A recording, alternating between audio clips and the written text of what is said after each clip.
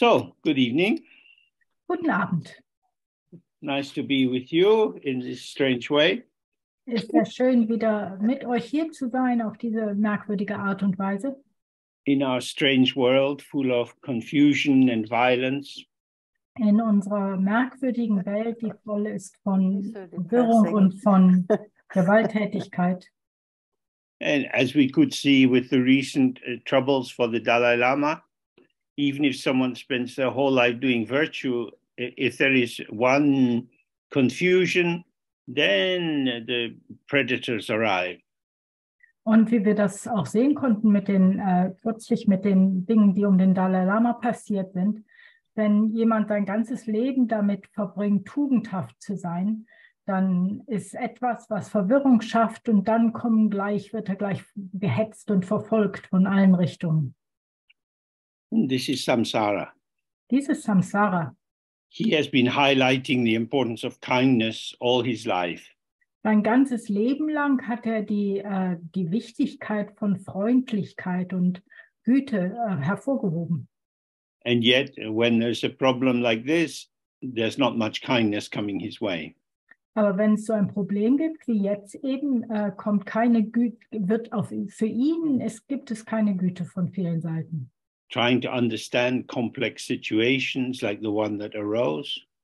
Wenn man versucht, diese komplexen Situationen zu verstehen, wie eben die vorgekommen ist, that's difficult. Das ist schwer. But hatred and attacking is so much quicker and easier.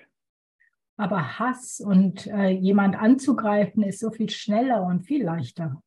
This is why we all benefit from practicing loving kindness and connectivity and collaboration.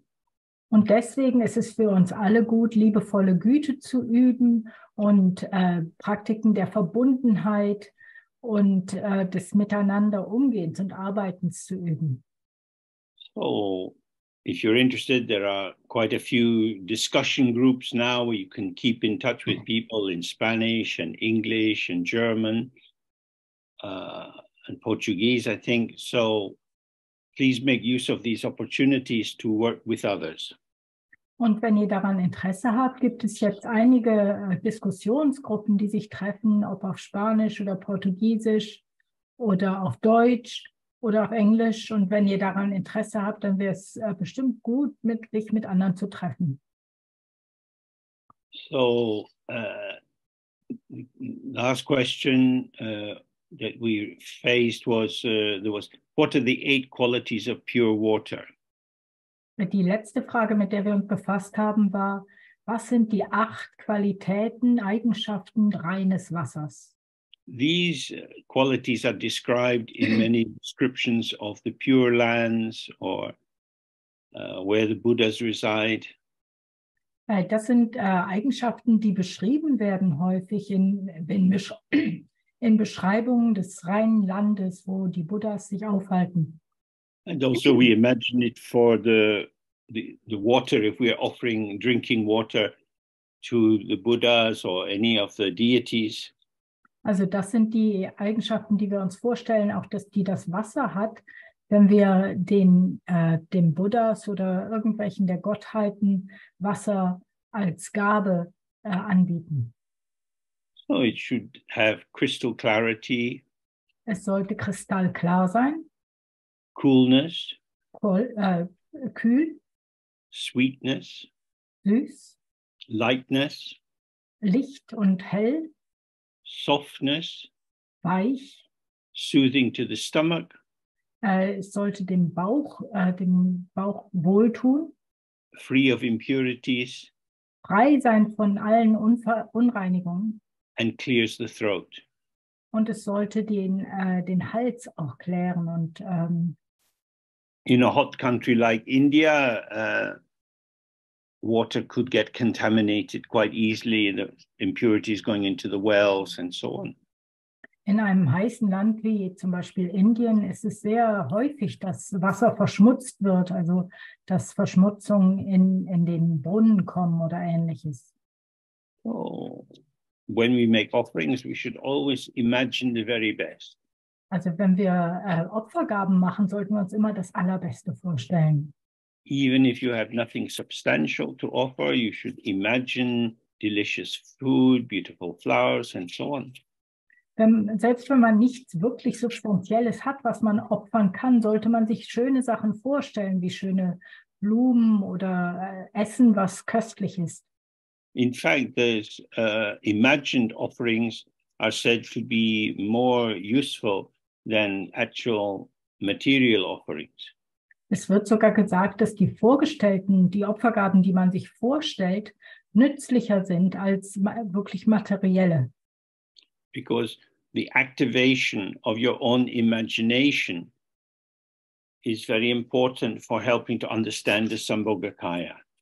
Denn wenn man die eigene Vorstellungskraft aktiviert, ist es eine sehr wichtige Handlung, um wirklich auch Kontakt mit dem Sambhogakaya zu bekommen. Then there's a question, can you tell us something about the sambhogakaya ornament? Und dann ist die nächste Frage, kannst du uns etwas erzählen über den Schmuck, der im Sambhogakaya gezeigt wird? Oh, these are the traditional ornaments of princes and kings in India. Also das sind diese Schmuckstücke werden traditionell für Prinzen und Könige in Indien benutzt. And they represent someone of a high status. Also was das zeigt, ist ein hoher Status. Each item has a symbolism which is explained in some of the text. Jedes einzelne Schmuckstück hat einen gewissen Symbolismus, der in vielen Texten dann beschrieben wird. But the main thing is to imagine that the ornaments are gold with shining jewels, and it's very, very bright. Aber die Hauptsache ist, sich vorzustellen, dass diese Schmuckstücke Gold sind mit glänzenden Juwelen. Also das Ganze ist sehr hell, sehr leuchtend. So another question, what are the different meanings of torma? Und dann ist eine andere Frage, was sind die verschiedenen Bedeutungen von Torma? Torma originally meant a sacrifice. Torma bedeutete im Ursprung Opfergabe. Balingta, which means killing essentially. Also Balingta des Wortes bedeutet eigentlich töten. Sacrifice of goats and so on, which is still found in the tantric practices in Bengal. Und diese Art von Opfergaben wird immer noch in den tantrischen Praktiken in Bengal verwendet. So when there's a sacrifice is made, it's offered. So the torma nowadays stands as a symbolic gift, which can also be the site of a deity. Und was jetzt eben noch gesagt hat, ging um das Töten von Ziegen. Aber jetzt, Torma bedeutet eine Opfergabe, die einer Gottheit gegeben wird. It can have a function, for example, at the beginning of a ritual practice, you have a torma for the obstructing demons, which has a little light in it, and you use it to lead them out of the place where you're doing the practice. Und das kann eine Funktion haben, dass nämlich das Torma ein Licht da drin hat, und die Funktion ist, dass man aus der Praxis rausgeleitet wird. So there are many, many styles, many different functions. Also es gibt verschiedene Funktionen und es gibt verschiedene Arten. In a sense, they are a site of mediation between the human realm and the realm of the meditation deities. Also sie sind im Grunde ein Medium zwischen der menschlichen Welt und der Welt der Gottheiten. Unless we're maintaining the view of meditation, we tend to experience ourselves in a world of material things. Wenn wir uns nicht in der Welt der Meditation auskennen, dann bewegen wir uns eigentlich nur in der Welt von materiellen Dingen. So if we want to make contact with the meditation deities, the use of symbols is a way which bridges the gap between solidified material, which seems to exist, and the deities, which are the manifestation of light. Und das ist halt die Funktion von solcher Art Symbole, dass sie wie eine Brücke sind zwischen der materiellen Welt, die so fest scheint und so existent scheint, und der Welt der Gottheiten, die aus Licht besteht. So we have vajras and bells. Big lamas have many different kinds of hats which represent particular functions. Also haben wir Vajras und wir haben Glocken, und die Lamas haben verschiedene Hüte, die für verschiedene Funktionen benutzt werden. There are different mudras. There are different tunes for chanting which have an energetic vibration. Es gibt unterschiedliche Mudras, dann gibt es auch unterschiedliche Melodien für Chanten, für die Mantras, und die haben wiederum unterschiedliche Vibrationen. These are all ways of promoting our sense of connectivity to the realm of light. Und das sind alles Arten und Weisen, wie wir unsere Verbundenheit mit dieser Welt des Lichts wirklich spüren können. So then there's a question, somebody said, with COVID restriction, I got used to saying no to many activities. Und jetzt gibt eine Frage, die nächste Frage ist, mit den Einschränkungen, die wir in der Covid-Zeit hatten, habe ich mich daran gewöhnt, zu vielen Aktivitäten Nein zu sagen. And with the Dharma view, I have a sense I don't need to engage in many activities. Und von meiner Dharma-Sichtweise habe ich auch die Ansicht, dass ich eigentlich viele Dinge gar nicht machen muss. But whether I say yes or no, it seems to be me who's saying yes and no and have an egoic base, how not to get trapped in this. Aber ob ich nun Ja oder Nein zu Dingen sage, das scheint doch immer von mir zu kommen, also in meinem Ego eine Grundlage zu haben. Wie kann ich darin nicht gefangen werden? Sometimes in a situation where you're in touch with someone or there's an opportunity directly in front of you. Manchmal gibt eine Situation, wenn du Kontakt mit jemandem hast oder es gibt eine Möglichkeit, die dir direkt vor der Nase liegt. Just that quality of connection will bring out from you a response. Wird manchmal diese Qualität des Verbundenseins dazu führen, dass aus uns heraus eine Antwort kommt. So that in a situation like that, it's easy. Also in so einer Art von Situation ist es ja leicht. It's more difficult if the situation is abstract. Es ist schwieriger, wenn die Situation eine abstrakte ist. And you end up thinking about it. Und du denkst darüber nach. And the more we think about it, probably both possibilities are okay, workable. Und je mehr man darüber nachdenkt, umso mehr wird klar, dass man kann so oder so handeln. Beides würde funktionieren. If we want to integrate it with the practice, we see that every thought that arises in the mind has no true substance. Und wenn wir das mit der Praxis integrieren wollen, dann können wir sehen, dass jeder Gedanke, der im Geiste auftaucht, keine wirkliche Substanz hat. And the situation or the people or the activity which the thought seems to be directing us towards, they also have no true substance. Und die Situation oder die Menschen, mit denen sich unsere Gedanken befassen, auch die haben keine wirkliche Substanz. So it's important not to take these ordinary decisions too seriously. Daher ist es wichtig, diese normale Art von Entscheidung nicht zu ernst zu nehmen. You say something into the situation, later you have another thought about it. Und du sagst etwas über diese oder jene Situation und später hast du einen anderen Gedanken dazu. Does it really matter? Macht das irgendwie was aus? somehow our life goes on. So oder so geht unser Leben irgendwie weiter. The texts say, if you're happy, be happy. If you're sad, be sad. Die Texte sagen, wenn du froh bist, sei froh, wenn du traurig bist, sei traurig.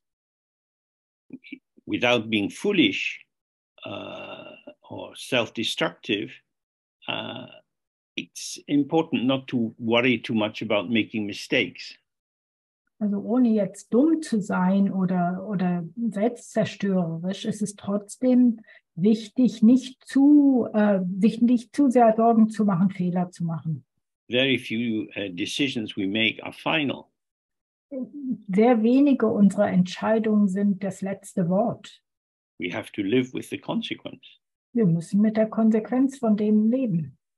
But living is to be alive in our senses and seeing there are always opportunities, however the formal situation of our lives. Aber Leben heißt ja in Kontakt sein, in Verbindung sein mit dem, was um uns entsteht. Und es gibt immer wieder Möglichkeiten, sich darin zu bewegen.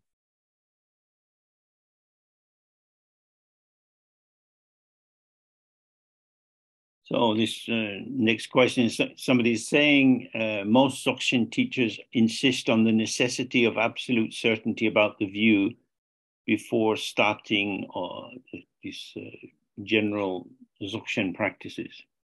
In der nächsten Frage geht es um Dzogchen und sagt, dass die meisten Dzogchen-Lehrer darauf bestehen, dass man eine ganz klare, feste Sicherheit hat in der Sicht, in der Einsicht, bevor man irgendwelche Praxis macht.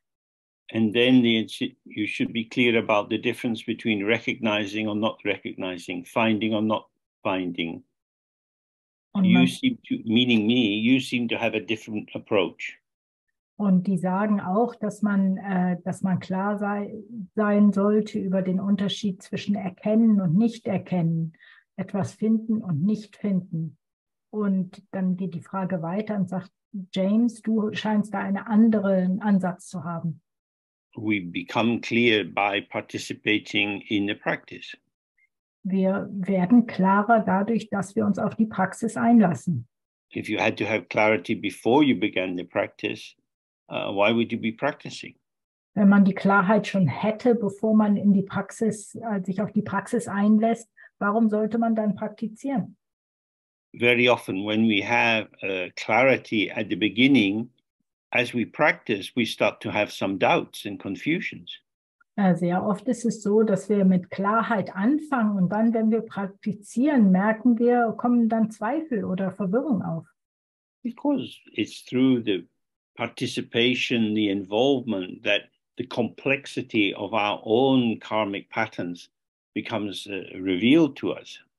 Denn es ist durch das sich einlassen, durch das sich involvieren, dass die Komplexität unserer eigenen karmischen Muster offensichtlich für uns wird. So that would be the way I would teach, which was the same as Siya Lama. Also das wäre die Art und Weise, wie ich unterrichten würde, und das ist genau dasselbe, wie Siya Lama das gemacht hat. If you have interest, that's enough to begin with. Wenn du Interesse hast, dann reicht das, um damit dann anzufangen. If we set up artificial barriers to people entering into the practice, wenn wir künstlich Mauern aufbauen dafür, was Leute brauchen, um erstmal die Praxis anzufangen, then it's as if we can very clearly read other people's the true status. Dann ist es so, als ob wir ganz klar Einsicht haben könnten in das, wo andere Menschen dran sind, welchen Status sie haben. This is probably not true. Und das ist wahrscheinlich nicht wahr. So we should give people a chance. Also sollten wir Leuten die Möglichkeit anbieten. Then the next question, I often treat the time of meditation as more important, more sacred than the time of my daily activities.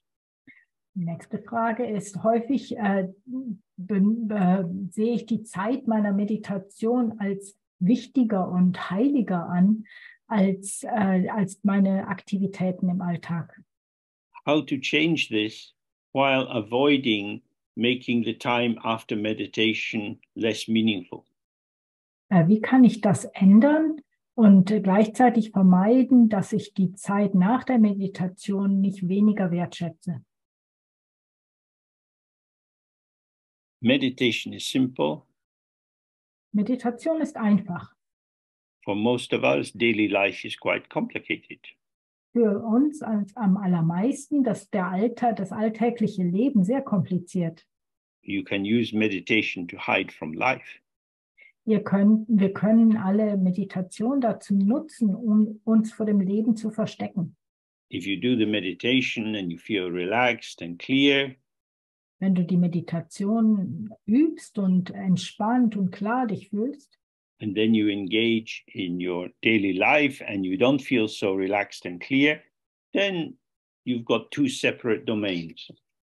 und wenn du dann in deinem Alltag dich dann da involviert bist und dich nicht mehr so klar und entspannt fühlst, dann hast du zwei unterschiedliche Sphären. So, if we go back to the notion of the Dharma Dhatu. Also wenn wir uns daran erinnern, an die Idee des Dharma Dhatu. This is the space which includes everything. Das ist der Raum, der alles einschließt. Everything is included equally. Alles ist gleich eingeschlossen. So the function of the sitting practice is to help us to relax and open to our own intrinsic openness, which is the quality of the ground. Also die Funktion der Meditations, des Sitzens ist, uns zu entspannen und uns zu öffnen für unsere innewohnende Offenheit, also für die Qualität, für die Eigenschaften des Urgrundes. And then everything which occurs within that space. Und dann ist alles, was dann abläuft, ist alles Teil dieses Raumes, ist innerhalb dieses Raumes. They are illusory aspects of the quality of the ground. All dies sind illusionäre Aspekte der Eigenschaften des Urgrundes. Holy indicates whole. Heilig ist ja verbunden mit Heil, also mit ganz. In that sense, everything is holy. In diesem Sinne ist alles heilig. Everything is part of the whole. Und alles ist Teil des Ganzen. So if we say one thing is good and another is less good, then we have bias and prejudice. Also wenn wir sagen, eine Sache ist gut und die andere ist nicht so gut, dann haben wir Vorurteile und eine Neigung in eine Richtung. So when you have the experience that ordinary life seems not so valid or special, Also wenn du die Erfahrung hast, dass dein Alltag, dein normales Leben nicht so wertvoll ist oder nicht so speziell ist, be aware that you are entering into a judgment. sei dir klar, dass dies ein Zeichen davon ist, dass du ein Urteil fällst. Stay with the arising experience that this is boring or not very interesting or I have to go to work. Bleib bei diesem Erleben, wie es auftaucht, also diese Idee auftaucht, oh, das ist langweilig oder ich habe keine Lust oder ich muss zur Arbeit gehen. Bleib genau dabei. And in that situation, see that there is no substance to this problematic situation. Und auf diese Art und Weise kannst du sehen, dass diese problematische Situation an sich substanzlos ist. You don't like your work. Deine Arbeit macht dir keinen Spaß. This is dynamic. Das ist etwas Dynamisches. Negative feelings arise. Negative Gefühle tauchen auf. Resentment, hopelessness. Widerwille, Hoffnungslosigkeit. If you bring your awareness to whatever is arising, you see that there is no substance to it. Wenn du deine Aufmerksamkeit darauf richtest, was auch immer gerade auftaucht, dann wirst du sehen, dass es keine Substanz hat. From the point of view of Dzogchen, clarity is empty, confusion is empty. They are equal in emptiness. Von dem Gesichtspunkt des Dzogchen aus ist Verwirrung leer oder Klarheit ist leer. Die sind sich gleich von diesem Standpunkt der Klarheit. Then the next question, outer, inner and secret, what do they mean? Die nächste Frage ist innerlich und geheim. Was bedeutet das? Outer generally means what is available through the senses. Und äußere auch. Also das Äußere heißt das, was durch unsere Sinne wahrnehmbar ist. Inner means something arising in the mind, some imagination or memory or hope. Innerlich heißt irgendetwas, das im Geiste auftaucht, also irgendwas in der Vorstellungskraft oder eine Hoffnung. And secret indicates the empty nature of your mind. Und geheim bedeutet die leere Natur des eigenen Geistes. It's secret because it's always hidden from dualistic consciousness. Und das ist geheim, weil es immer vom dualistischen Gewahrsein versteckt ist. But these three categories are applied in many different situations in the tantric practice and so on. So you have to look at the precise context. Aber diese drei Kategorien werden in vielen Arten unterschiedlich benutzt, also in tantrischer Praxis und so weiter. Deswegen muss man die sich im jeweiligen Kontext angucken. So then we have a question. It says, I'm trying to understand where the distinction lies between Dzogchen Dharma teaching and that of certain Tibetan Buddhist practices. Die nächste Frage ist, ich versuche zu verstehen, wo der Unterschied liegt zwischen der Dharma-Praxis nach Dzogchen und verschiedenen tibetischen Praktiken. But when I encounter the patriarchy and hierarchy in many Tibetan monasteries and so on, why is it, the question is Tibetan Buddhism missing compassion towards women? Und dann geht die Frage weiter, wenn ich mir aber die patriarchischen und hierarchischen Strukturen in vielen tibetischen Klöstern und so weiter ansehe, dann kommt die Frage in mir auf, ob tibetischer Buddhismus Mitgefühl für Frauen fehlt. How can the so-called high lamas be enlightened if they don't see the Buddha nature of women?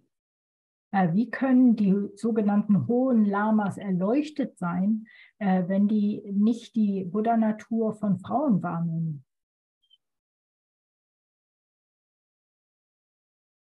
Every culture is a revealing and a concealing. Jede Kultur enthüllt etwas und verhüllt auch etwas anderes.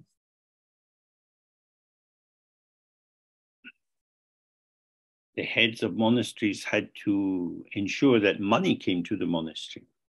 Diejenigen, die einem Kloster vorstehen, sind dafür verantwortlich, dass diesem Kloster Geld gegeben wird. And so sponsors are important. Deswegen sind Geldgeber, Sponsoren sind sehr, sehr wichtig. The sponsors may be rich and powerful due to dubious means. Und es könnte natürlich sein, dass diese Sponsoren ihr Geld aus sehr fragwürdigen Quellen selber gewonnen haben. But if the monastery needs money, then it's like that. Aber wenn das Kloster Geld braucht, naja, dann nimmt man auch das. When Sia Lama was offered a small monastery in Tsopema at the same time that he had the chance to take a university job, wenn Sia Lama ein Kloster angeboten wurde, also dass er das leitet, in Tsopema ein kleines Kloster, und gleichzeitig wurde ihm ein Job in der Universität angeboten. He chose the university because he got some money at the end of every month. Entschloss er sich, die Universität, den Job zu nehmen, weil er am Ende jeden Monats würde er etwas Geld bekommen. And he didn't have to deal with the sponsors. Und er musste sich nicht um Sponsoren und Geldgeber kümmern. Every teacher manifests in their own way in the world. Jeder Lehrer manifestiert sich auf seine eigene Art in der Welt.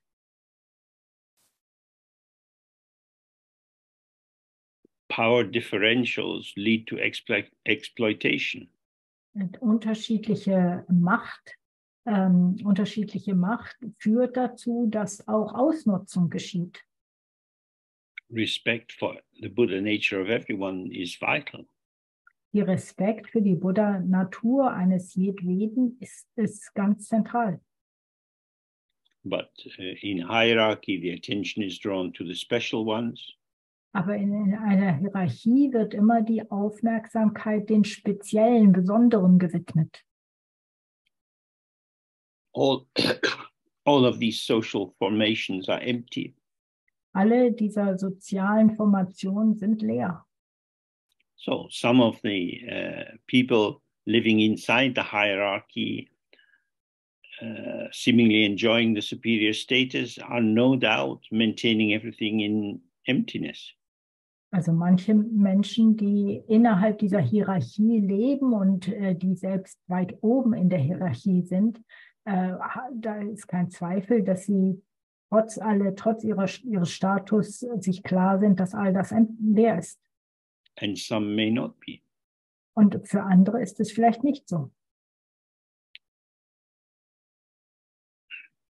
We need to have some political awareness. Wir müssen schon etwas politisches Gewahrsein haben. But there are so many political problems. There are so many inequalities and so many deceptions that go on. Aber es gibt so viele politische Probleme. Es gibt so viel, was verhüllt wird und so viele Probleme. The danger is that we feel this is not right, this is not good. Die Gefahr ist, dass wir dann spüren, das ist nicht gut, ist nicht richtig. And we just increase the number of concepts and assumptions and judgments in our mind. Und wir haben dadurch immer mehr Ideen und Konzepte und Annahmen und Urteile im eigenen Geist. So this is the flavor of samsara. Das ist der Geschmack von Samsara. As long as we're in samsara, the tendencies which dominate the human dimension will be insidiously penetrating into every social formation. Solange wir in Samsara sind, werden die Tendenzen, die Teil des Menschseins sind, werden in all diese Dinge, all den Dharma reinsickern. Then next question, the function of the guru is to help you see your own light. Die nächste Frage ist, die Funktion des Guru ist, dein eigenes Licht zu sehen. Does this mean the guru in the flesh person or Padmasambhava or our own mind? Bedeutet es damit, also mit Guru jetzt gemeint, der Guru in Fleisch, also in menschlicher Person oder Padmasambhava oder unser eigener Geist? Because of the darkness and blindness that we experience, having absorbed so many solidifying assumptions. Wegen der Dunkelheit und wegen der Dunkelheit, die wir erleben, weil wir so viele Annahmen im eigenen Geist haben, die unseren Geist verdunkeln. Then it's difficult to find the way ourselves. Aus diesem Grunde ist es schwer, selbst für uns den Weg herauszufinden. So the flesh and blood guru is necessary. Also der Guru, der aus Fleisch und Blut besteht, ist notwendig. But we also have the Padmasambhava in the practice, who is not different from the flesh and blood guru. Aber wir haben auch Padmasambhava in unserer eigenen Praxis, der nicht anders ist als der Guru in Fleisch und Blut. And we have our own mind, which from the very beginning has not even one atom of substantial reality. Und wir haben auch unseren eigenen Geist, der eben von Anfang an nicht ein Atom der substanziellen Wahrheit, der substanziellen Wesenheit hat. So we have to use our own mind to do the practice on Padmasambhava, which we gained access to from the initiation from the Guru. Also wir müssen durch unseren eigenen Geist die Praxis des Guru Padmasambhava machen und da haben wir den Eintritt durchgewonnen durch unseren menschlichen Guru. Then the next question is being in the state of openness. Und in der nächsten Frage geht es um den Zustand der Offenheit. When I am everywhere and nowhere at the same time, it's as if I'm experiencing the feeling of free fall. Wenn ich überall und nirgendwo gleichzeitig bin, kommt es mir so vor, als wäre ich im freien Fall. It captures me so much that it interrupts my breathing and many thoughts appear. Und es nimmt mich so gefangen, dass das einen Einfluss hat auf meinen Atem und viele Gedanken auftauchen. So the same thing arises when the person dissolves in the meditation, dissolves into Padmasambhava and then into open space. Also für diese Person taucht auch das auf, wenn sie am Ende der Padmasambhava-Meditation sich mit Padmasambhava verschmelzen und dann mit dem offenen Raum. These kind of experiences of suddenly being nothing but space or suddenly being very tight and compressed arise in the practice. Diese Art von Erfahrung, also wenn man sich so fühlt, als sei man nichts außer Raum oder als sei man sehr fest oder sehr eng, das sind alles Aspekte, die in der Praxis auftauchen können. The key thing is not to pay any attention to them. Der Schlüssel ist, denen nicht zu viel Aufmerksamkeit zu geben. Oh, if you can find yourself getting a bit dizzy or your breath gets excited, Also wenn man ein bisschen schwindelig wird oder der Atem aufgeregt wird, you could keep a damp cloth beside you when you practice. dann könnte man ein feuchtes Tuch neben sich haben, wenn man praktiziert. Or just put it on your forehead, come down, keep your gaze open and settle. Dann könnte man das einfach mit dem feuchten Tuch die Stirn berühren, die Augen offen halten und sich wieder auf den Platz neu einlassen, wo man ist.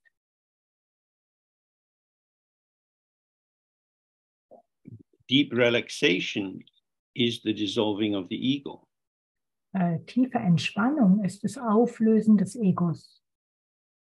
Does the ego want to dissolve? Möchte das Ego sich auflösen?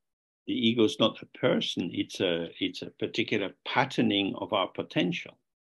Das Ego ist keine Person, sondern eine bestimmte Musterung unseres Potenzials.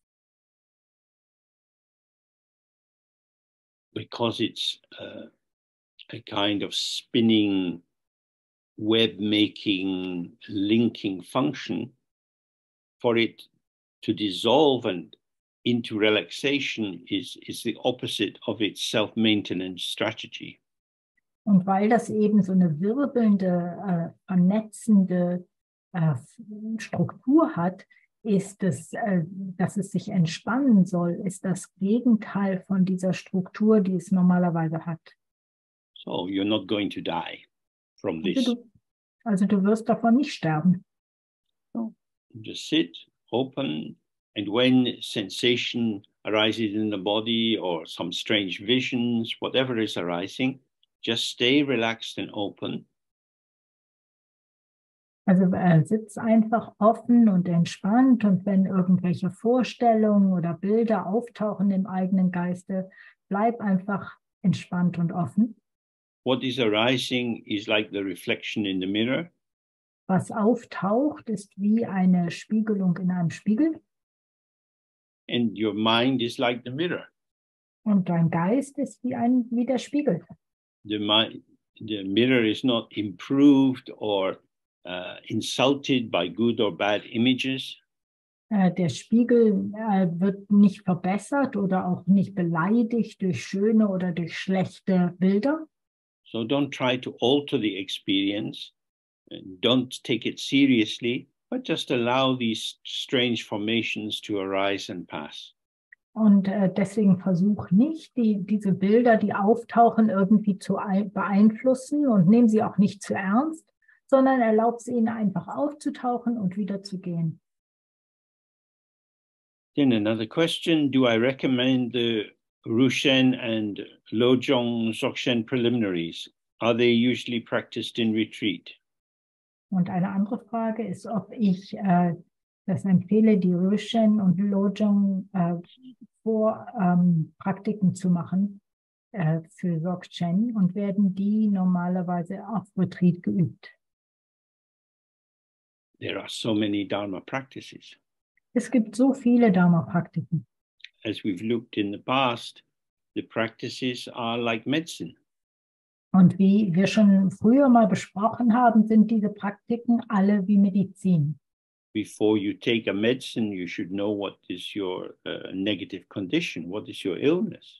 Und bevor man Medizin zu sich nimmt, sollte man wissen, was die eigene negative was ist denn das Problem? Was ist die Krankheit, die man mit der man versucht umzugehen? So Rushen is a practice very useful for understanding the emptiness of body, voice and mind.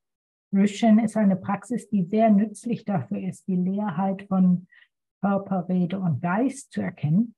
And loosening our objectifying tendency. Und auch die Tendenz, die wir haben, Dinge zu Objekten zu machen, zu lockern. So they're very useful to do. Also ist eine sehr nützliche Sache. If you have the time. Wenn du die Zeit hast.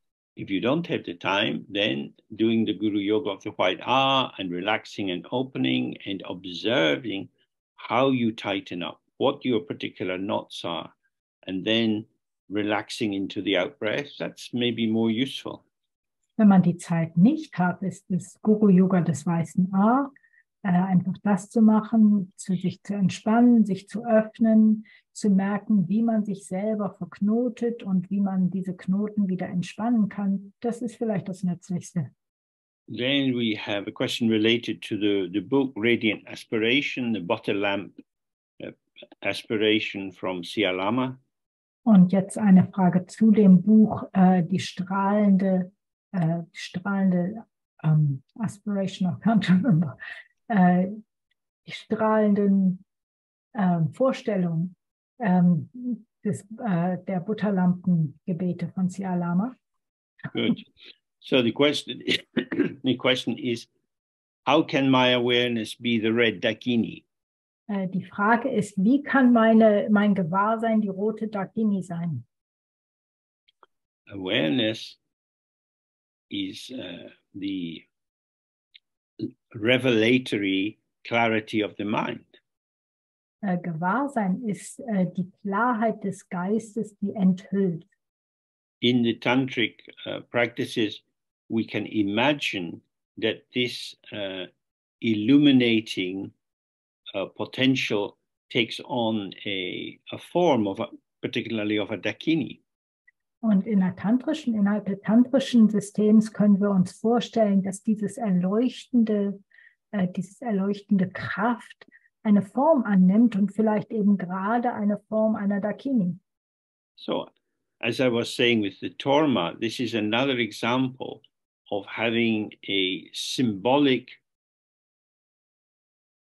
function intermediate between our ordinary solidified flesh and blood notion of who we are. Und wie ich eben schon auch als ich über Tormas gesprochen habe, das ist wiederum eine symbolische Form, die eine Mittlerfunktion hat zwischen dieser soliden Fleisch- und Blut-Materialismus, wo wir uns normalerweise befinden. And our unborn awareness, which is like the sky. Und unserem ungeborenen Gewahrsein, was ja so ist wie der Himmel.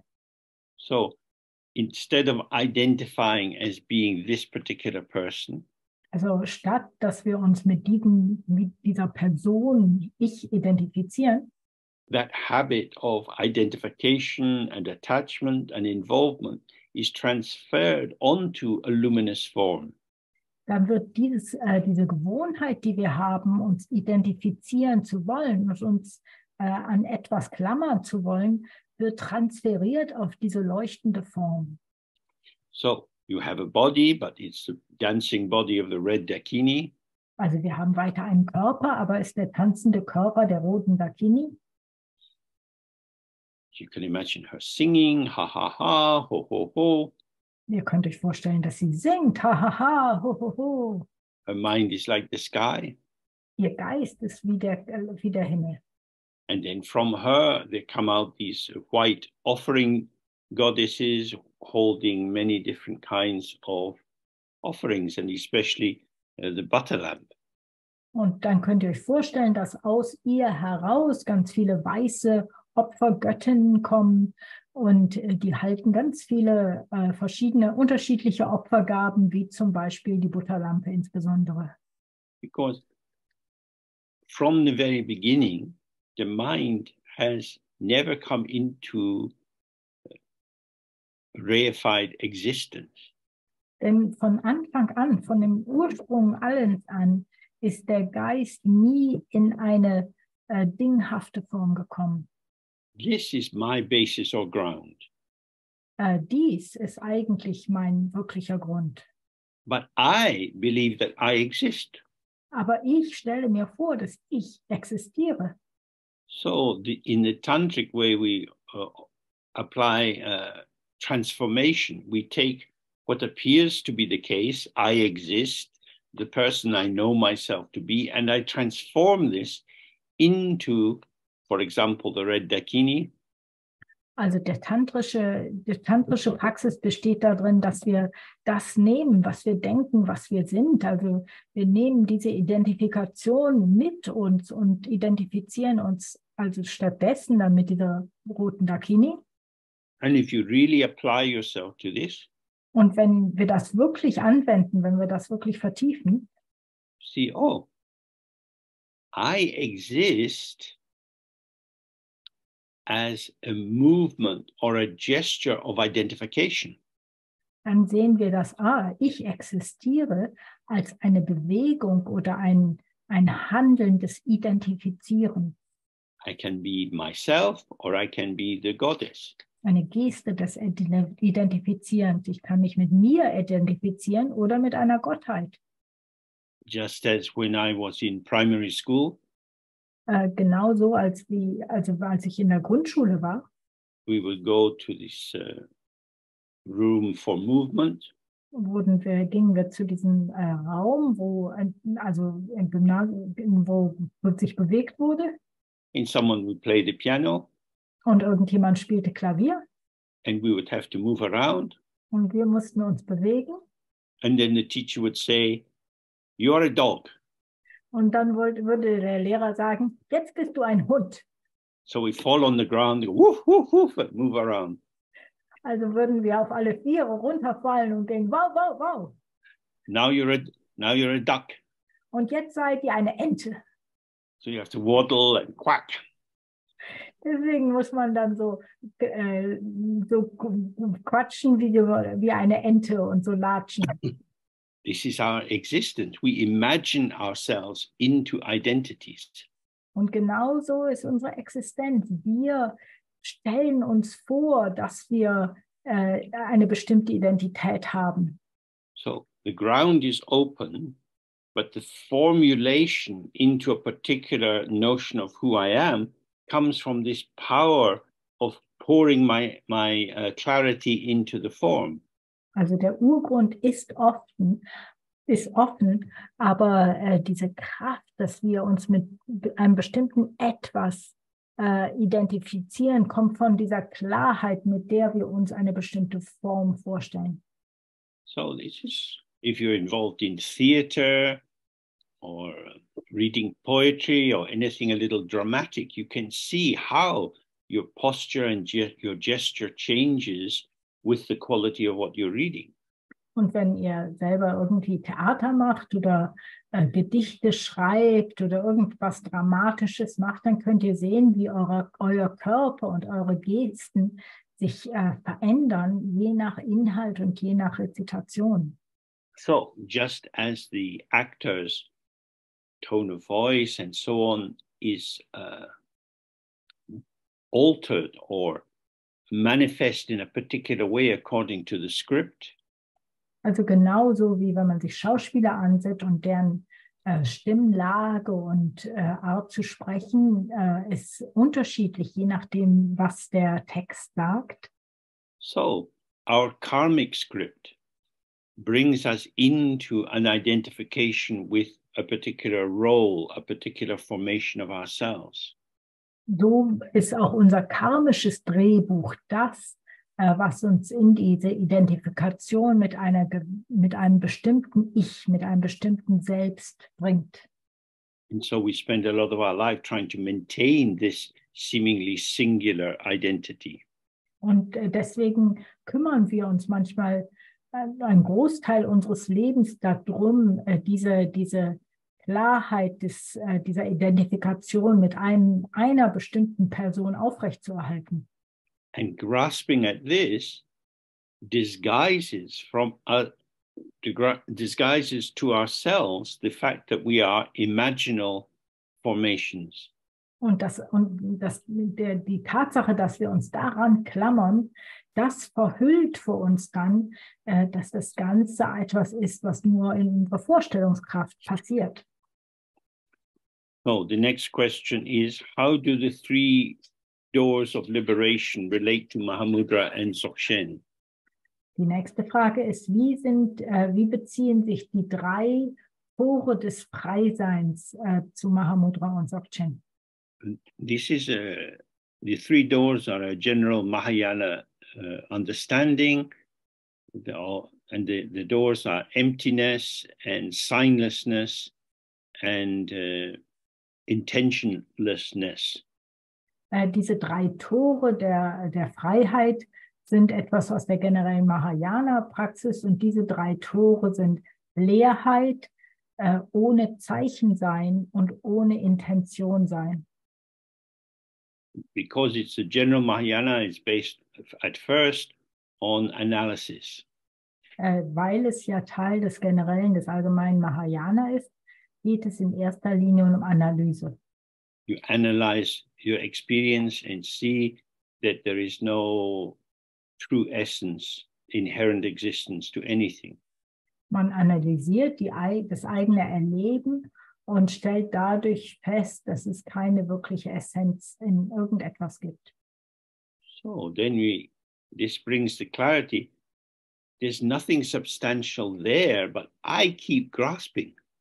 Und das bringt dann mit sich diese Klarheit, es ist ja nicht wirkliche Substanz da, trotzdem versuche ich immer wieder zuzugreifen und festzuhalten.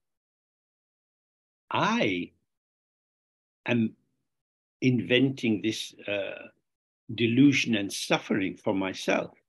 Ich erfinde diese ganze Verschleierung und dieses ganze Leiden für mich selbst.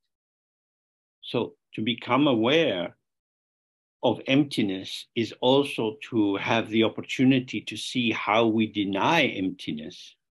Also wenn man versucht, Leerheit klarer zu sehen, dann sieht man damit gleichzeitig, wie wir das immer wieder verleugnen. And the second door is signlessness. Und das zweite Tor ist, ohne Zeichen zu sein. So signs are the basis of how we function as human beings. Also Zeichen sind ja die Grundlage all dessen, unserer ganzen menschlichen Lebens, wie wir funktionieren. We make a judgment, or we have an opinion about something, and we fix this as a sign, like these are the best tomatoes. Wir kommen zu einer Schlussfolgerung, einem Urteil, und wir machen das fest an der Sache. Also zum Beispiel, dass wir sagen, dies sind die besten Tomaten. So if we observe what is happening, we notice, oh, I like these tomatoes. Wenn wir das genau ansehen, was da passiert, dann sehen wir, was eigentlich passiert ist. Wir sagen, ich bin diejenige, die diese Tomaten mag. This is something arising for me in my mouth and with the smell and the redness of the tomato and so on. Das ist etwas, was aufgetaucht ist durch den Geschmack in meinem Mund, durch den Geruch, durch die Farbe dieses Rots der Tomate. I and the tomato are arising together in this moment as a co-emergent formation which then dissolves. Ich und die Tomate tauchen gleichzeitig in diesem Moment zusammen auf, eine Formation, gleichzeitige Formation, die dann auch wieder sich auflöst. But if I apply a sign, if I say this is the best one, or these are very expensive, or I'm happy to share this with you. Aber wenn ich darauf ein Zeichen anwende, also zum Beispiel sage, das ist das Allerbeste oder das ist sehr teuer oder das kann ich gerne mit dir teilen. This brings a fixity to the situation. Das macht diese ganze Situation sehr fest, fixiert sie. And then we can see, oh, I apply the sign. Und dann können wir sehen, ich bin diejenige, die dieses Zeichen anwendet. There is no inherent existence in any phenomena that is there to support the sign that is being applied.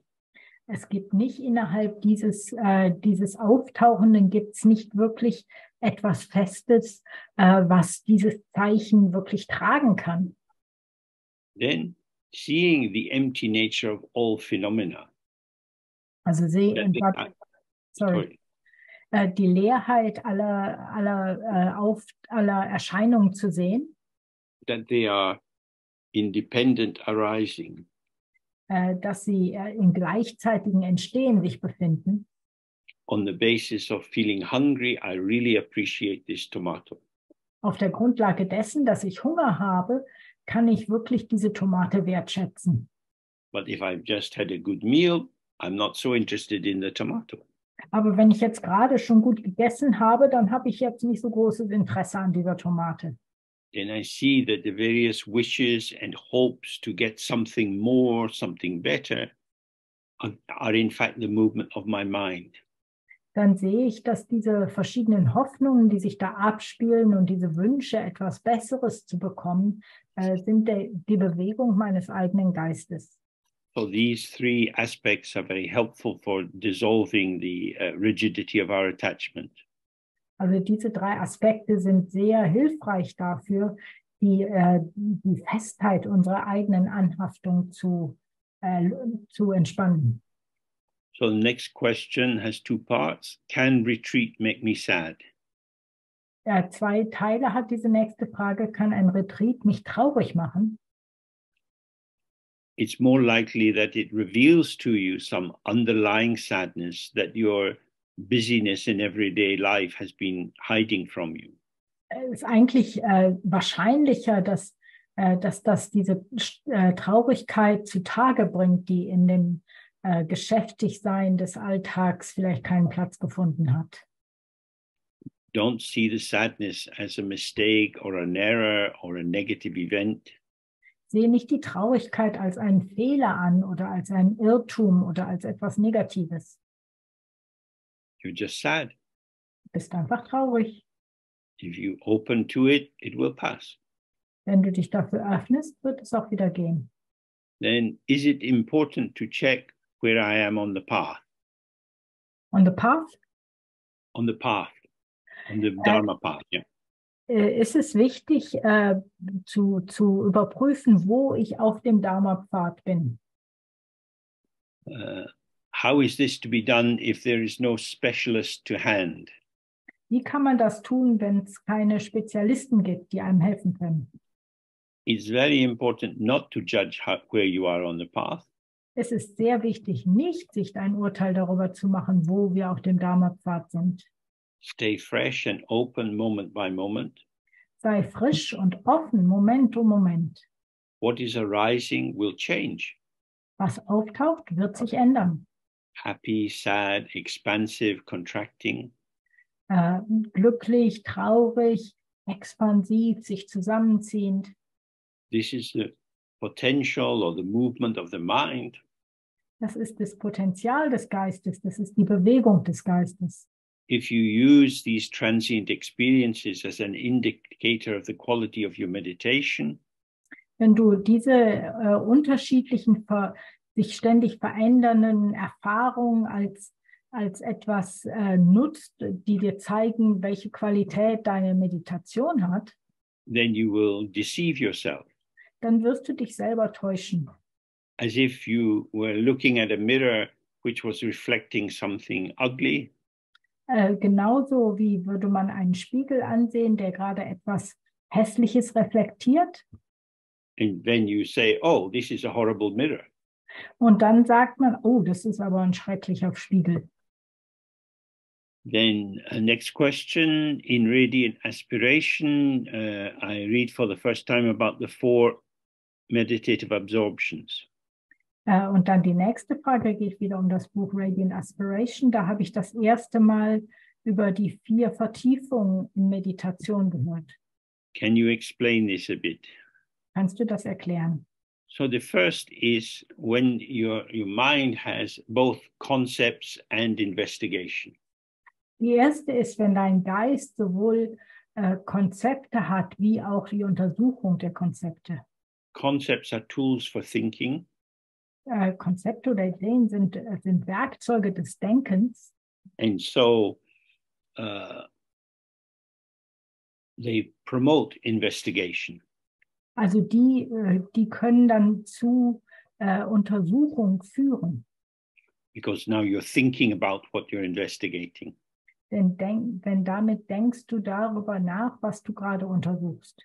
But in the second one, you have investigation with no concepts. Im zweiten hat man Untersuchen, aber ohne Konzept. So in this situation, you're trying to be directly mindful of what is arising, either through the senses or immediately in the mind, but not processing it through conceptualization. Und in diesen versuchst du dann genau achtsam zu sein für das, was im Geiste auftaucht, entweder durch die Sinne oder direkt im Geist, aber es wird nicht verarbeitet durch Konzepte. So it's a more receptive way. Also das ist eine rezeptivere Art und Weise. As if you had gone into a big garden and you saw a flower and the thought arose, I wonder what it smells like. Als würde man in einen großen Garten gehen und man sieht eine Blume und man stellt sich vor, oder der Gedanke taucht auf, ach, wie riecht diese Blume wohl? So you go towards the flower and you inhale slightly. You bring more of the scent into you. Und dann gehst du zu der Blume hin und atmest den Duft dieser Blume ein. So you're allowing the smell which is there to be more deeply in touch with yourself. Dann erlaubt man also diesen Duft einen tiefer zu berühren. So that's like investigation without concepts. Das ist also Untersuchen ohne Konzepte. Then you can have mental activity which is free of concepts and investigation. Und dann kann man geistige Aktivität haben, die frei ist von Untersuchen und von Konzepten. In which you're not intentional, you're not trying to do something or make something. Hat keine Absicht dahinter. Man versucht nicht absichtlich irgendwas, dieses oder jenes zu tun. You're allowing the mind to be as it is. Man erlaubt dem Geist einfach zu sein, wie er ist. And then fourthly, there is this experience which is linked with delight. Und dann ist am 4. Punkt ist das Erleben, das mit Erfreuen verbunden ist. Because usually we are attributing differential value. Denn normalerweise teilen wir das unterschiedliche Wertigkeit den Dingen zu. This is good, this is not good. Das ist gut, das ist nicht so gut. So there are kind of waves of hope and fear which get invested in this. Deswegen gibt es dann Wellen von Hoffnung und Befürchtung, die darin investiert sind.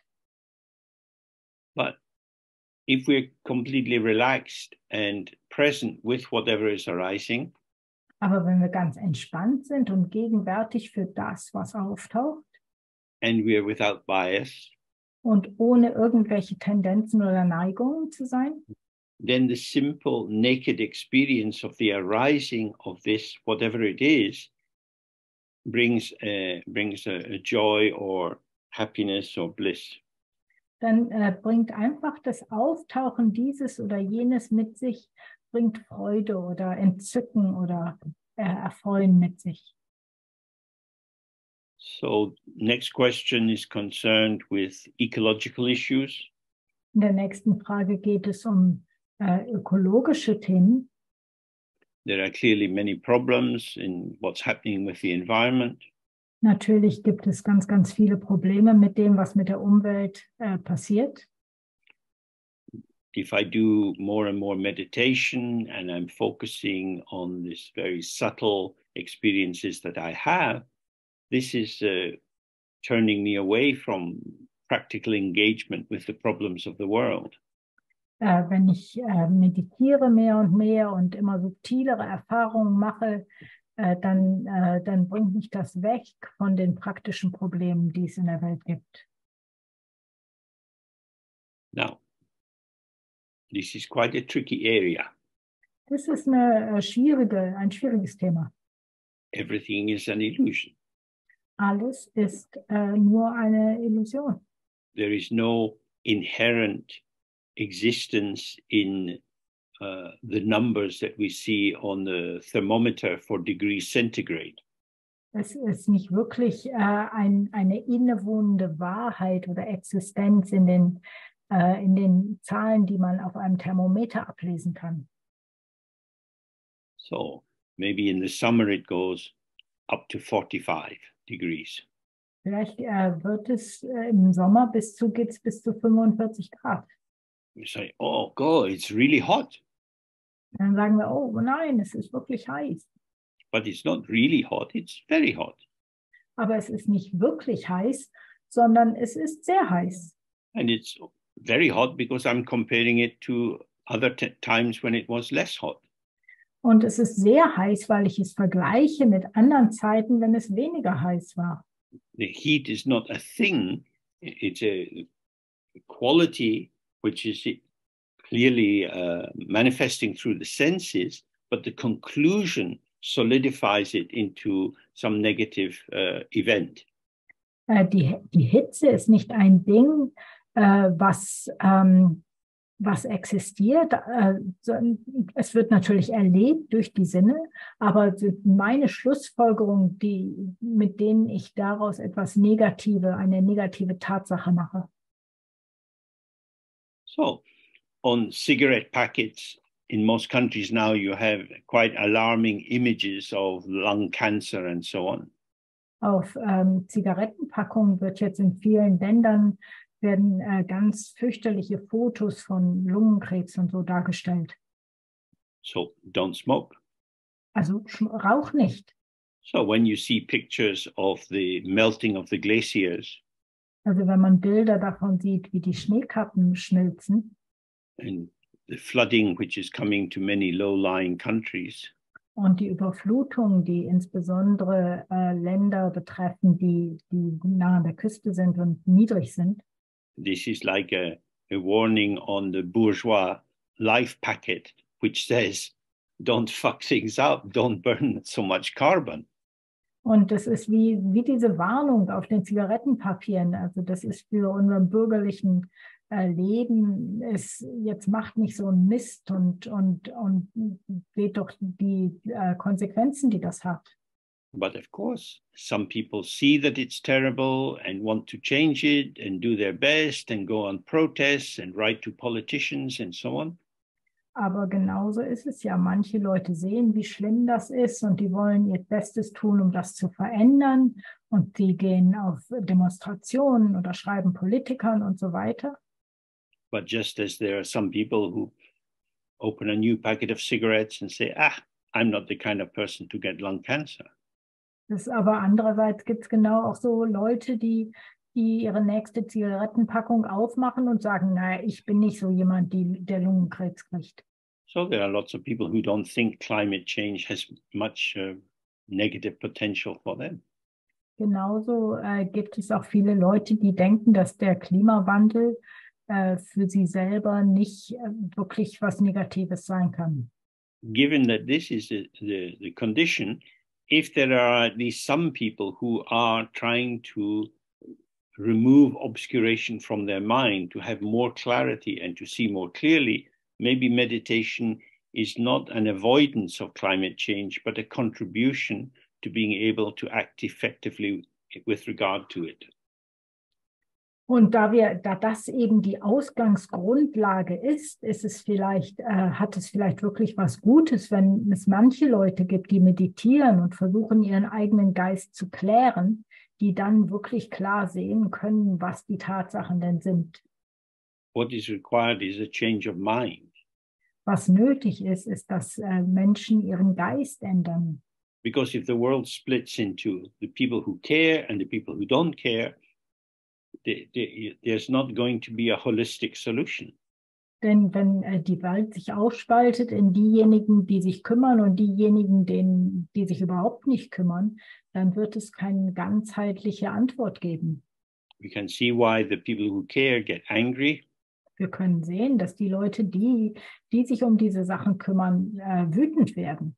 And one aspect of the anger is to make the people who don't care somehow bad. Und ein Aspekt dieses Ärgers ist, die Leute, die sich nicht kümmern, dass die sich schlecht fühlen sollen. So then we have to find a way to collaborate with people with different approaches, different beliefs.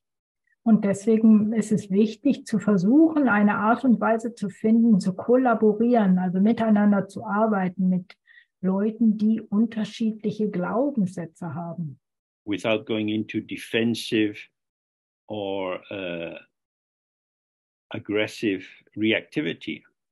Ohne in eine Reaktivität zu kommen, die angreift oder sich verteidigt. So this is hard. Und das ist schwierig. So our practice, I think, can allow us to look with clarity at what is actually happening and try to open up conversation with people around us.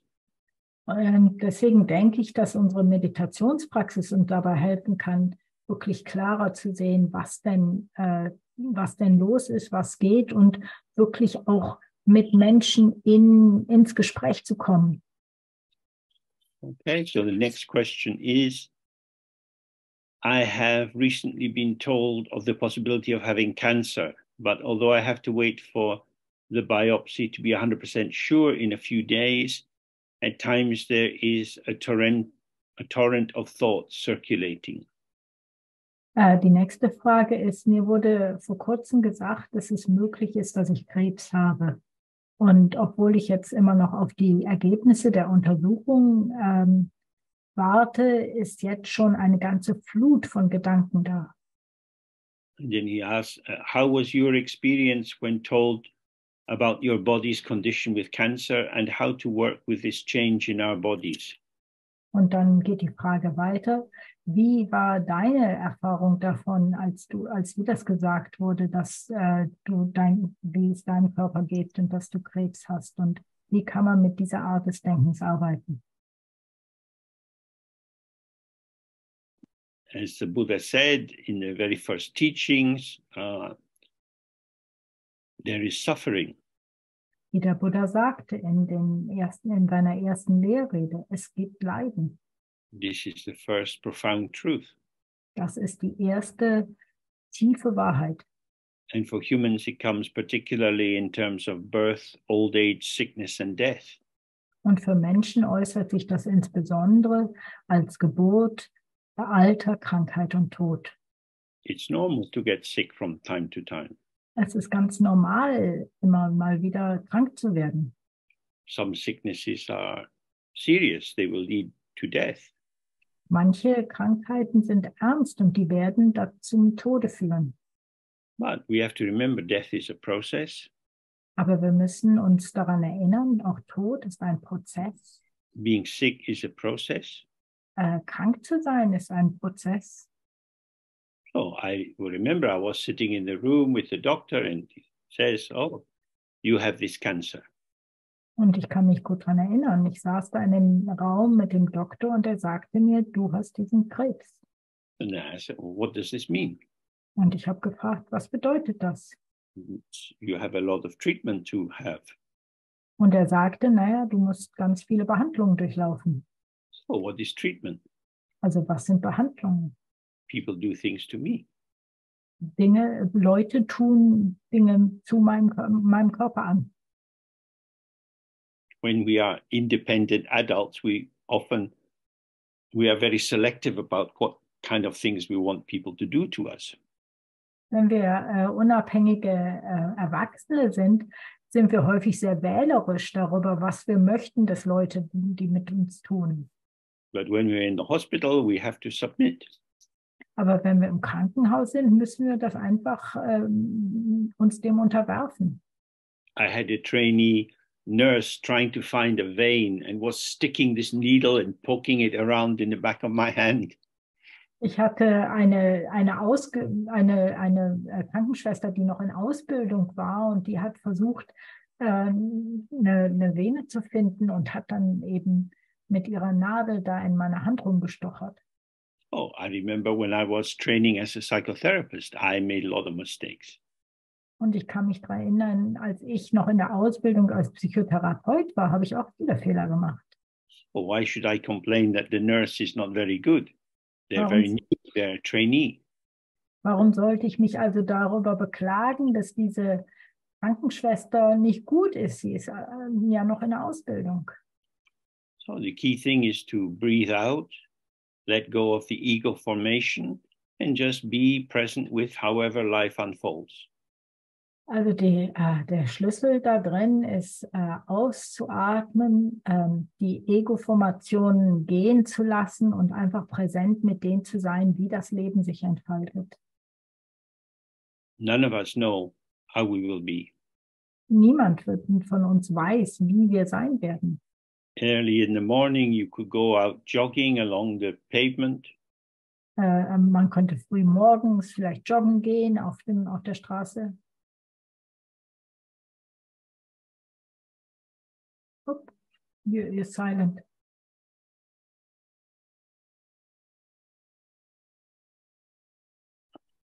Okay, so you're jogging in the morning and a drunk driver hits you. Also du gehst da gerade joggen und da ist ein betrunkener Fahrer, der dich anfährt. People having to flee in the Sudan. Jetzt im Moment sind Menschen, die in Sudan versuchen, sich zu retten. So many refugees from Ukraine leaving behind their house and all the things they knew and loved. So viele Flüchtlinge aus der Ukraine, die all ihre Dinge, ihre Häuser und Menschen, die sie lieben, hinter sich lassen. Life is unstable. Das Leben ist sehr instabil. The more we develop compassion and kindness, the more we are sensitive to the suffering of others. Umso mehr wir Mitgefühl und Güte entwickeln, umso mehr sind wir sensibel für das Leiden anderer. Suffering is everywhere, and that's why we should work to gain liberation for ourselves and all beings. Leiden ist überall und deswegen sollten wir uns darum bemühen, Freiheit für uns selbst und alle Wesen zu erlangen. Okay, so the next question is concerning the Ganges Mahamudra instruction. In der nächsten Frage geht es um die Ganges Mahamudra Instruktionen. Tilopa says to Marpa, if you are free of all desire and do not abide in the extremes, you will see all the Dharma teachings of the three baskets. Und da sagt Tilopa, Marpa, can you just say that again in two parts? Yes, surely. If you are free of all desire and do not abide in the extremes, wenn du von allen Wünschen frei bist und nicht dich in den Extremen aufhältst, you will see all the Dharma teachings of the three baskets. dann wirst du alle Dharma-Lehren der 3 Körbe sehen. So the question is, what are these 3 baskets? Die Frage ist, was sind diese 3 Körbe? This refers to the Tripitaka, Und da geht es um den Tripitaka. which is just a Pali Sanskrit word, which means 3 baskets. Und das ist einfach ein Pali-Sanskrit-Wort, das heißt 3 Körbe. So it was a way of organizing, categorizing the teachings of the Buddha. Und das war eine Art und Weise, die Lehren des Buddhas zu organisieren und kategorisieren. So some are concerned with morality. In manchen geht es um Moral. Some are concerned with understanding the factors that operate in the world, the Abhidharma teachings. Und dann gibt es die Abhidharma-Lehren, der geht es darum, die Faktoren, die es in der Welt gibt, so einfach zu verstehen. And some are concerned with more with practice and the nature of the mind and consciousness. Und bei anderen geht es mehr um Praxis, um die Natur des Geistes und um Bewusstsein. So what Tilopa is saying to Marpa is, if you understand or if you awaken to the true nature of your own mind, you will have all the Buddha's teachings with you. Also was Tilopa Marpa hier sagt, ist, wenn du die Natur des eigenen Geistes verstehst, dann hast du alle Lehren des Buddhas verstanden. If you follow the middle way and don't go to any extreme position, it's real, it's not real, and so on, just that path of openness will liberate you. Wenn du dem mittleren Pfad folgst und nicht zu diesen Extremen, nicht in diese Extreme verfällst, dass es wirklich ist oder nicht wirklich ist, dann ist dir der ganze Pfad offen. So then the last question we have is a quote from Padmasambhava where he says, even though intrinsic awareness Die letzte Frage, da geht es jetzt um ein Zitat von Padmasambhava, der sagt, sogar obwohl innewohnendes Gewahrsein, which is self-originated primal awareness, even if this appears to you, und das ist das aus sich selbst entstehende primäre Gewahrsein, wenn das für dich auftaucht, it is but a manifestation of mind. Auch das ist nur eine Manifestation des Geistes. Now, language is artificial. Sprache ist etwas Künstliches. That's why the truth can't really be said. Und aus dem Grunde kann die Wahrheit nicht wirklich gesprochen werden. So in this formulation, the way that I didn't translate this, so the way the translator is saying it is that awareness is a manifestation of the mind. Also in dieser Übersetzung, die ist jetzt nicht von mir, aber so wie es ausgedrückt wird, sagt der Übersetzer, Gewahrsein ist eine Manifestation des Geistes. But you can also say that the mind is a manifestation of awareness. Aber man könnte genauso auch sagen, dass der Geist die Manifestation von Gewahrsein ist. Sometimes in the Dzogchen teachings, mind is quite a low term. It means mental activity, dualistic involvement. Manchmal wird in den Dzogchen-Lehren das Wort Geist für etwas Niedriges, also mentale Aktivität und mentales Involvieren benutzt. So this is in Tibetan, this is called Sem. Also in Tibetisch wird das Sem genannt. But we also have Semni, which means mindness. Aber wir haben auch Semni und das bedeutet Geistheit. Just as you have emptiness. Also genauso wie man Leerheit hat, Leer und Leerheit. So this means the true nature of the mind, which is emptiness. Also das bedeutet die wahre Natur des Geistes, also Leerheit. And the capacity for knowing, which is inseparable from emptiness, is also what is called awareness. Und dann die Kapazität für Wissen, die auch untrennbar mit Leerheit verbunden ist, das ist Gewahrsein. When you're young, you go to school Als du klein warst, gingst du zur Schule, because you got a lot to learn. denn man musste ja viel lernen. If you don't learn much, it's difficult to function in the world. Wenn man das nicht alles lernt, dann ist es sehr schwer, in der Welt zurechtzukommen. Our mental consciousness becomes more skilled at making links and working with concepts. Unser geistiges Bewusstsein kriegt sehr viel Übung und wird sehr geübt darin, mit Konzepten umzugehen und zu verbinden. But awareness is primal. It's there from the very beginning. Aber Gewahrsein ist primär. Es ist von Anfang an schon da. It's not a construct. Es ist nicht konstruiert. It doesn't improve with meditation. Es wird auch nicht durch Meditation verbessert. It's just there. Ist einfach nur da. Which is why in Dzogchen we are concerned not with building up and developing any particular qualities. Und daher geht es uns im Dzogchen auch nicht darum, irgendwelche Qualitäten oder Eigenschaften aufzubauen. Rather, we are concerned with dissolving the tendency to grasp. Sondern stattdessen geht es darum, die Tendenz, die wir haben, uns festzuklammern, aufzulösen.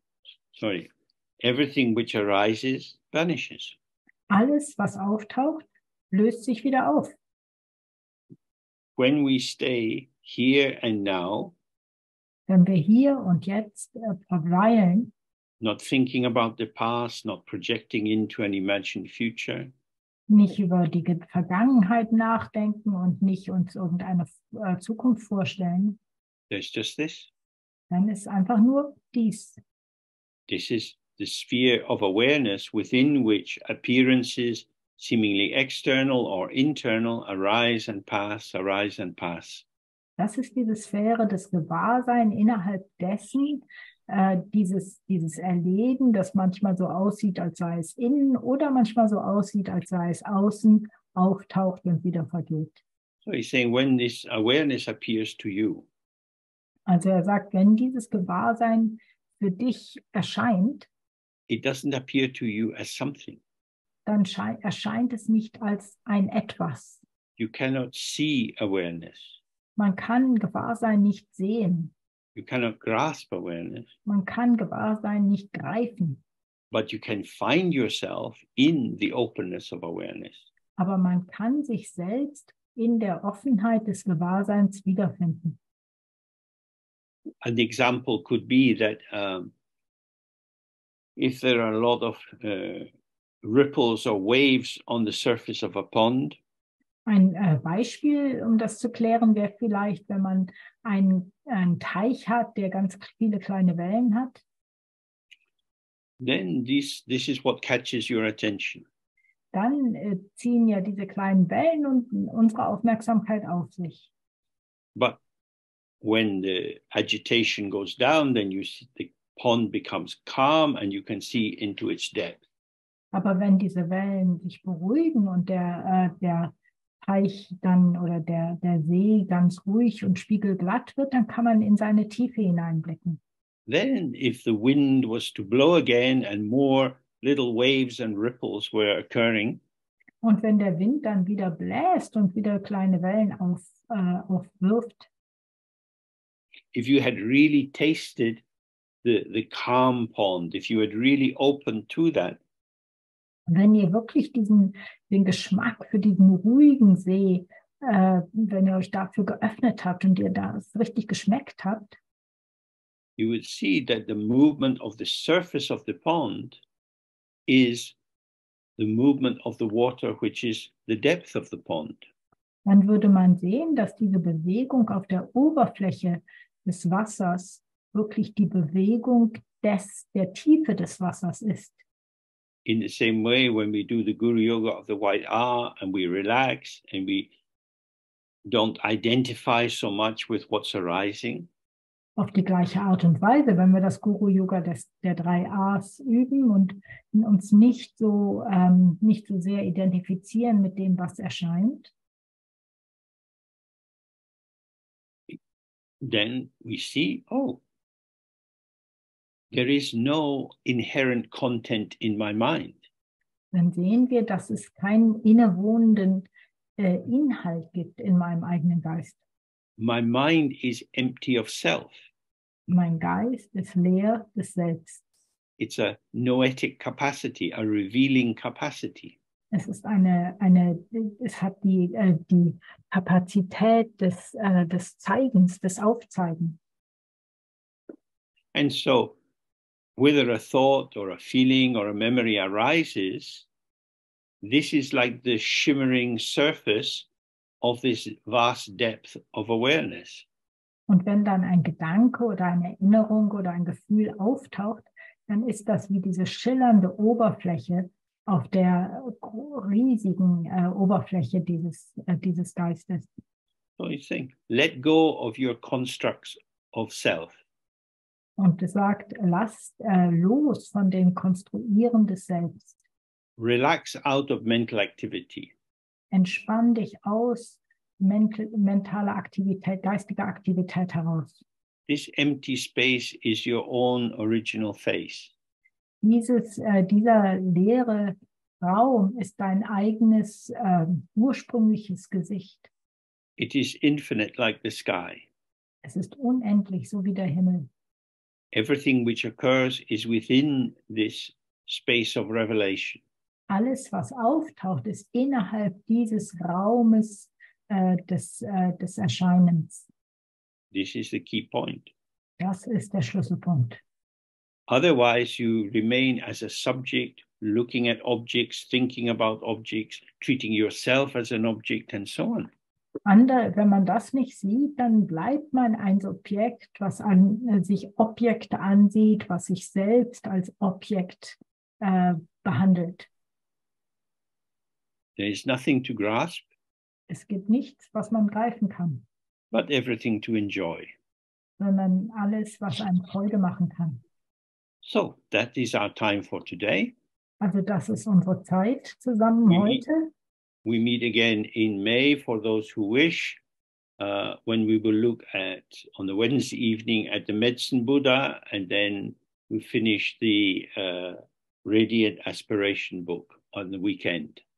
Und für diejenigen, die kommen möchten, gibt es einen Mittwochabend, in dem wir uns mit dem Medizin-Buddha befassen und dann an dem Wochenende weiter beschließen wir dann mit dem Buch von Radiant Aspiration. So I wish you all success with your practice. Ich wünsche euch allen viel Erfolg in eurer Praxis. Oh, the end. Bye for now. Und das war's. Thank you. Thank you very much. Thank you. Muchos besitos a todos, muchas gracias. Los intérpretes. Happy world. Gracias, Dios. Buenas noches. Muchas gracias por todo. Thanks, James. Thank you, James. Bye-bye. Also, big thank you to our translators, because translating this kind of stuff that comes out of my mouth is not so easy. Obrigado, Bye. tradutores. Bye. Thank you.